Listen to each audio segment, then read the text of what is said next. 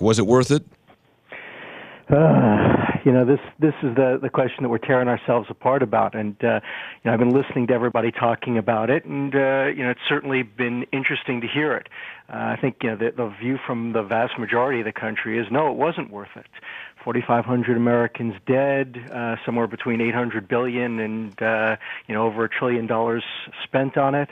Iraq, the Iraq that we've got today is, it's better than when it was under Saddam, but it's struggling, and it's not clear it's going to be able to stay out of civil war.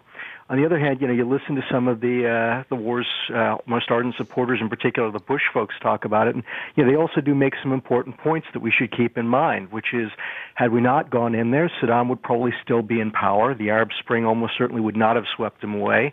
By this point, he might have a nuclear weapon. We found out he hadn't restarted his WMD programs. But what's been so interesting about the aftermath of the war is all the information that has come out that paints a much more complicated picture. He didn't have WMD. We now know that. That is very clear. On the other hand, we did learn that this was an extremely dangerous character who did want to rebuild his WMD programs, and that containment really was on its last leg. So I think it's a very, very difficult legacy. And, as a historian, I know that every 10 or 20 years, history changes its perspective on things. 50 years from now, we may think very differently about this war from the way that we do now. I think the more important thing is to really think about what the lessons are. What are the lessons? Well, and I think there's some pretty obvious ones. First of all, be very careful about the intelligence. Even when the intelligence seems absolutely certain, and let's remember, while the Bushis played fast and loose with a lot of the stuff related to al-Qaeda and its ties to Iraq, everybody believed that Saddam had reconstituted his weapons of mass destruction program. Well, that turned out to be absolutely false. Another one, I think, a very important lesson for us to learn, especially as we think about whether we want to go into Syria and what to do about Iran, is that whatever the reasons for getting into a war, oftentimes the most important things of all are not about why you get in, but how you get out. And that was the part that really got messed up in Iraq. Some other more colorful terms come to mind, but I know that this is radio and I need to be careful with my language. Yeah. But boy, did things ever get bad in terms of that. And I think that we need to recognize that we as a nation, we have this bad habit. We talk about threats and we talk about can we bear this or that, and we don't have the kind of conversation that we need to about what is the war going to take, what do we require to commit to it, is that a commitment that we want to make? And if so, we've got to make the full commitment. I mean, I think that's a third lesson, a related lesson, which is you shouldn't try to win wars on the cheap. I always like to say nobody gives you points for style when it comes to winning a war. You do whatever you need to. You bring whatever you need to bring.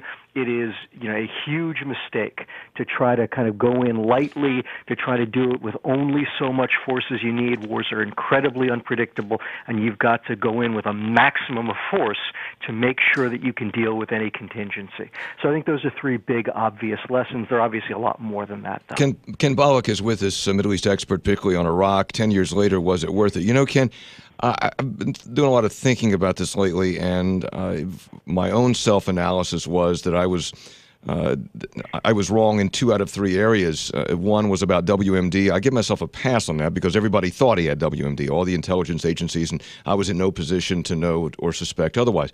But where I really missed the boat, and I think where the leaders of this country missed the boat, was a presumption that after Saddam fell, that somehow Iraq would relatively harmoniously unite in some form of democracy, that we did not take fully into account the factious nature of that country. Would you agree with that? Yeah, well, look, first, Javier, I think, it's always good to be self-reflective, and believe me, I've done the same thing and gone over at great length the mistakes that I made in the run-up to the war. But, that's one where I think that the Bush administration was just being wildly arrogant and ultimately ignorant of Iraq. And I think you ought to be a little bit easier on yourself because, my sense was that most of the folks in the country were listening to the administration.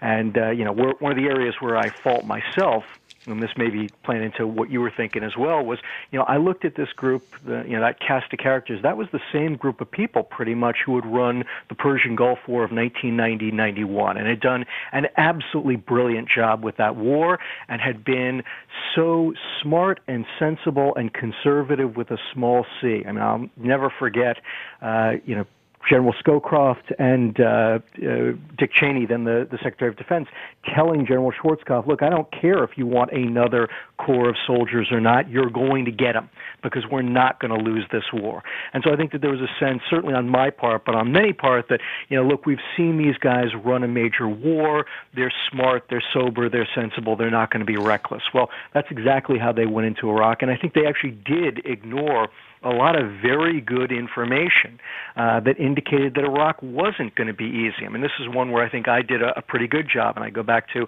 the final chapter of the book I wrote, which lays out in great detail, look, the reconstruction is going to be the hardest part. It's going to be the most important part. I said, if we don't do that right, we will create as many problems as we solved. I warned that if we don't do it right, Iraq would descend into chaos, warlordism, and civil war. So I think that there were a number of people, not just myself, people in the intelligence community as well, who were warning that the reconstruction of Iraq was not impossible, but it was going to be very long, very difficult, and very important.